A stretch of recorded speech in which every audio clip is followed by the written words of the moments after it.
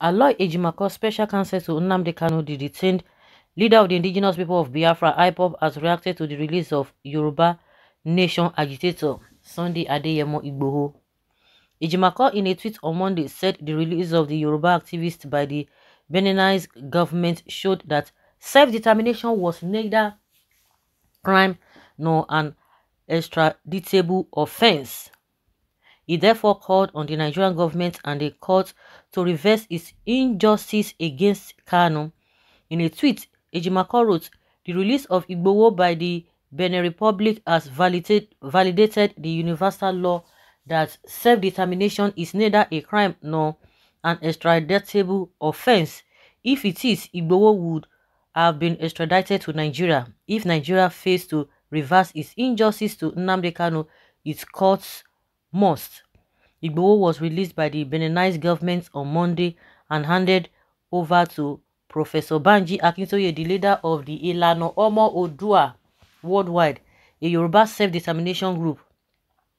Igboho had been detained in prison facility in the Benin Republic after he was released or was arrested with Rokbo, his wife, at Cardinal Bernardin International Airport, Cotonou, while on his way to Germany in July 2021.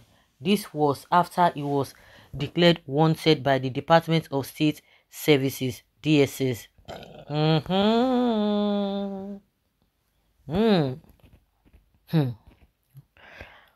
We all know what has been happening now. They know the truth, but they are, because all of them from A to Z, they are acting with impunity. With impunity. Whether Igboho was released on earth ground or not, it is inconsequential. So why is it that they cannot allow Nnamdi Kanu to change his cloth, if that is it? Because somebody is saying he was released on earth ground, just like the way Nnamdi Kanu was released on earth ground by Nigeria 3 years ago. When Igboho gets well, he will be thrown back to where his likes belong to. Okay, freedom fighter standing on a mountain in a foreign country trying to send message to his people back into the ghetto.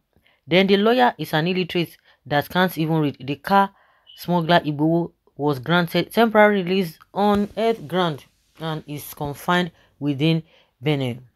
I disagree. It is because Igboho has shell in his back. It's all Yoruba leader elder support that supported him, not like Nnamdi Kanu that his people using his matter for politics.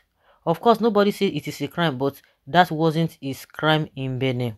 But it is a crime in Nigeria. Why changing the narrative? Well, don't compare Igboho with this with this killer Sunday Igboho. Igboho has never killed anybody. Kanu has killed more than 200 souls and is still counting. So their case is not similar. Who and who did he kill you? The Boko Haram that have been killing people, how many of them are behind bars?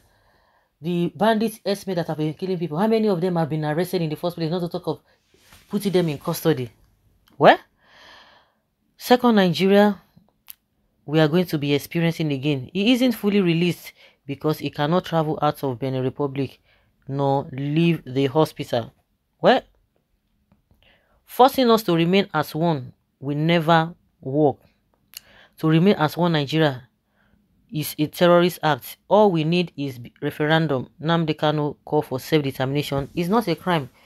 They are aware that it is not a crime. It's not as if they are not aware.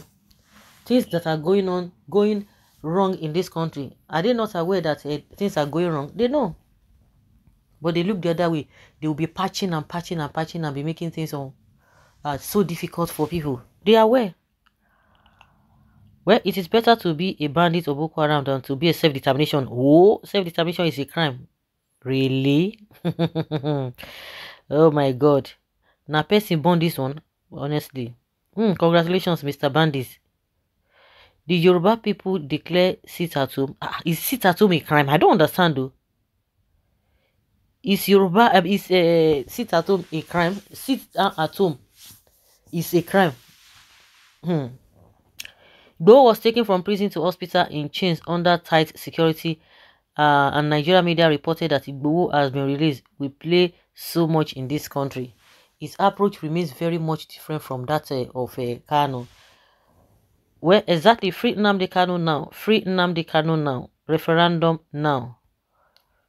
Referendum organized and monitored by unknown gunmen. That one too. Many referendum. The way Igbos disobey IPOB's directives until forced to do so. That is the real referendum that represents the wishes of the people. Of course, a lot of people having different opinions. So let them continue to have different opinions. I think at this junction, anybody can say anything about these two gentlemen. But what about the larger populace? The rest of us, you are not you are neither Igboho nor Nnamdi Kanu. So what are you living for as a Nigerian?